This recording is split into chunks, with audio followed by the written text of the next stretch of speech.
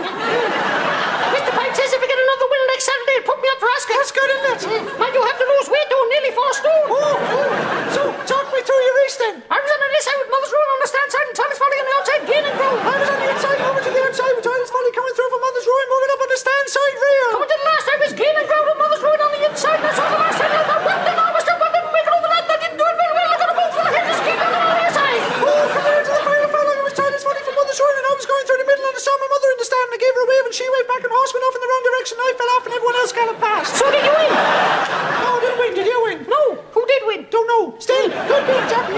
Did you go? Did you go to the Jackie Club dinner the other night? Yes, I did. Oh, yes, it was a very funny after-dinner speech by Ronnie Corbett. He's a big man. Oh, he's a big man. He's a big man.